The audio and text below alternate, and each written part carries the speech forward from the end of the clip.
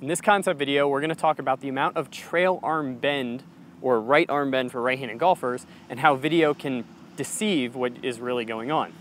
So in a group I'm in, there was a recent discussion about how the right arm should be at impact, if it's straightening, bending, how much bend, because on video it looks like some tour pros have it bent 90 degrees and it looks like most amateurs have it dead straight.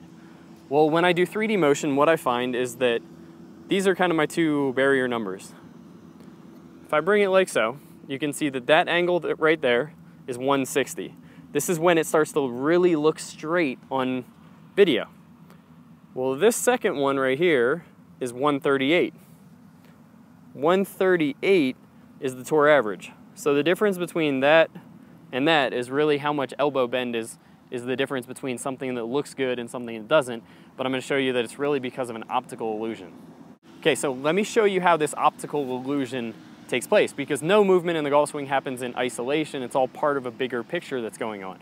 So the guys who have 138 degrees, or the tour average, also tend to have 30 degrees of side bend, 30 degrees of rotation, 20, 30 degrees of wrist or extension, like so.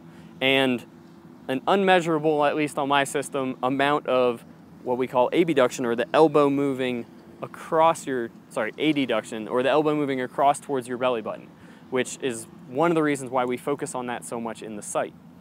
So I'm gonna demonstrate what's going on here, and hopefully this will make the trail elbow bend and the visual a lot more clear for you. So I'm gonna lock my arm in by putting it here up against this goniometer at 138. So now I'm gonna bend forward and get the club in my hand, and so that it's flush up against my wrist like so. Now this is essentially how much bend the tour average is at impact. Now that does not look like 90 degrees or like a lot of the videos show of the best players in the world. Now why is that? Well, at the same time that they're doing this, they're going to externally rotate, abduct, hinge that wrist, get that right shoulder down, and get more open. So now, I still haven't changed the amount of bend in my arm. If I was to bring my left arm across like so, now it looks like the right arm is bent significantly more. Now if I were to just change that to 160, just like so, that wasn't a major change, right? Well, the difference is usually the guys at 160 have a lot less side bend, a lot less rotation, a lot less wrist extension, so it ends up looking something more like this.